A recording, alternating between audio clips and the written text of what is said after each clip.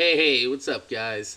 It's Jay, Morning After Kill, and I'm taking a break from the ancient wonders today, and we're coming back into modern times with the Lockheed SR71. That's right, it's an SR71, my favorite jet in the world, and it has been since I was about 6 or 7 years old back in the late '80s when the X-Men cartoon was out, and I was like, oh wow, that Blackbird jet is awesome. And I mean, to my astonishment, I found out one day reading in the library at school that it was real, and I was like, what? No. I mean, these things look so futuristic that you would think that they are actually a cartoon jet, which they were. But it's an SR-71. It's the fastest jet on Earth. It's crazy. It goes from London to Los Angeles in 4 hours. 4 hours. It took me 8 hours to come from Philadelphia all the way to freaking California. And London is another 6 hours on a plane from here. So, just amazing how fast this thing is. It carries like 80,000 pounds of fuel. Let me say that again. 80,000 pounds of fuel. That's about 12 to 13,000 gallons. It's so crazy. It's like they have to jumpstart this thing with two big block Chevy engines just to get the thrusters to start up. And then by the time it gets in the air, all the fuel's gone and it has to refuel so it can make its trip. That's how crazy the SR-71 is. It's got to fuel up twice before it can even go where it's going. Now, from watching Top Gear, that's actually from, they have to make the body panels to where they don't fit right.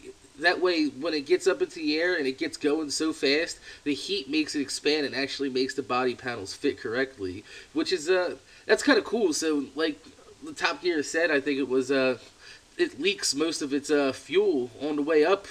So, that's kind of amazing feat of engineering right there that they were able to, figure that out. And I'm sorry if I'm, boring you guys with SR-71 facts, but, like, it's, like, the most interesting plane to me in the world. Like, I could talk about this thing all day long.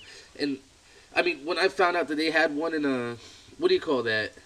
In, Black Ops, I was like, what? And then, Black Ops, it's super useful, and hopefully they bring that back in, later CODs, but it's just, this thing is so awesome. I had to build it, and I'm just giving you guys a taste here. In about a couple seconds, you're gonna see my huge area that I've actually been flattening out, and there it is. That is gonna be one of my next videos. That's not gonna be done for another week or two, so you can hold on for that. I'm going to do a couple other builds in between my huge mega build. That's how I'm going to do it from now on. That way, I don't bore you guys waiting 3 weeks, 2 weeks for, a huge, awesome build. So, I'm going to build a couple of these small things in between. This isn't really small. It's probably about 110 blocks long, about 55 wide, and about 18 tall. So, it's pretty decent. It's not bad. I just figured, I thought it was going to be a cool thing to build an SR-71. So, we're going to go fly down the end of this, so you can get an idea of how long it is. And, I'm Jay, Morning After Kill. Rate, comment, and thanks to everybody that's been subscribing. We're almost at 1,000, so I'll catch you guys next time. I'm going to have some more sick shit for you. Later, guys.